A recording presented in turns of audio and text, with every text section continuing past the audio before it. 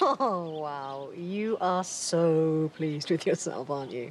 It's not every day you save a child's life, especially your boyfriend's child.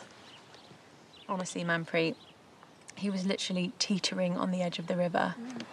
A second later. No, I can't bear to think of it. That's what David said. Oh, he is very, very grateful. I'm hoping he'll show me how grateful later, if you get the drift. Oh, it could be sooner than you think. Oh, David! That is so sweet. You didn't need to buy me flowers. I didn't. What? Oh, no. These are for Victoria. What?